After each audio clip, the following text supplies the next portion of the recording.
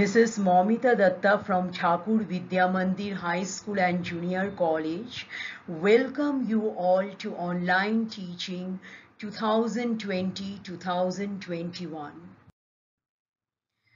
Today we are going to study about human body and organ system.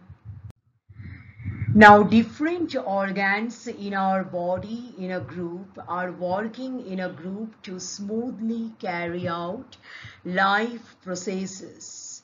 Now, the group of organs working together to perform a specific function is called the organ system, and the energy is necessary to operate all life processes in the human body, and the energy production occurs within the cells. The supply of nutrients and oxygen takes place with the help of respiratory and circulatory system. Now coming to the external respiration. Now external respiration has two categories, that is inspiration and expiration. Now in inspiration, air is taken in through the nose and sent towards the lungs through the trachea. And in expiration, the oxygen from the inspired air goes into the blood, and the blood carries carbon dioxide from various parts of the body towards the lungs, and the air is given out by exhalation. Now coming to internal respiration, the exchange of gases between the cells and the tissue fluid is called as internal respiration.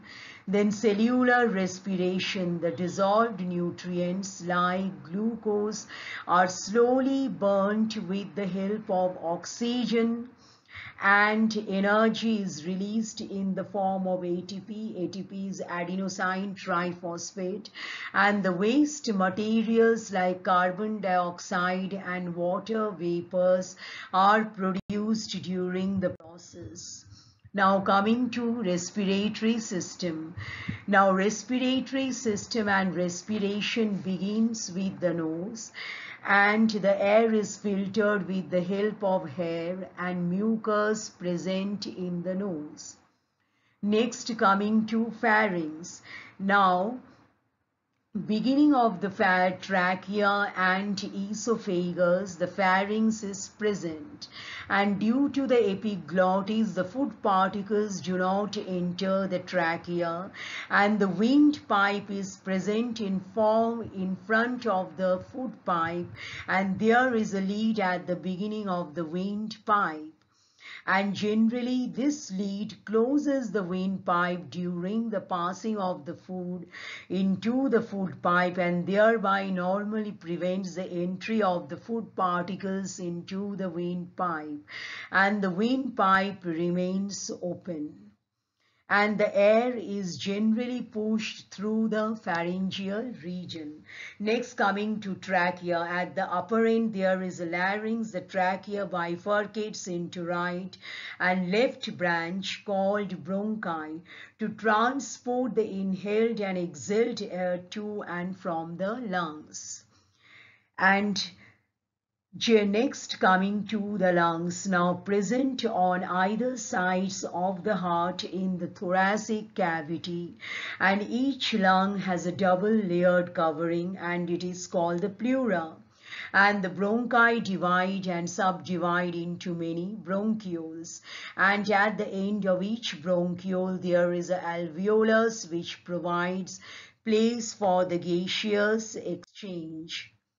Now next coming to alveoli, the rich network of the capillaries surround every alveolus, and their walls are extremely thin, and the gaseous exchange takes place in the alveoli. Now next coming is the diaphragm, the muscular partition dividing the thoracic region and the abdominal cavity is called the diaphragm, and the movement of the air in and out of the body caused due to the upward and downward movements of the diaphragm. Next, coming to the exchange of gases in the lungs. Gaseous exchange occurs while blood is circulating around the alveoli.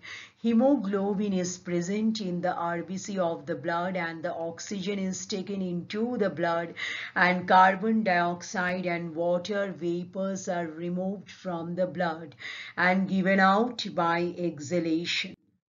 Last, coming to diaphragm. Now the muscular partition is present at the base of the thoracic cage, and this partition is called as the diaphragm, and it is present between the thoracic cavity and the abdominal cavity, and the continuous upward and downward movement of the diaphragm is necessary to bring about breathing.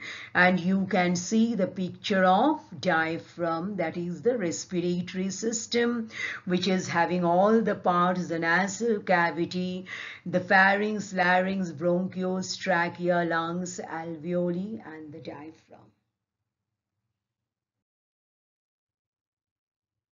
Thank you.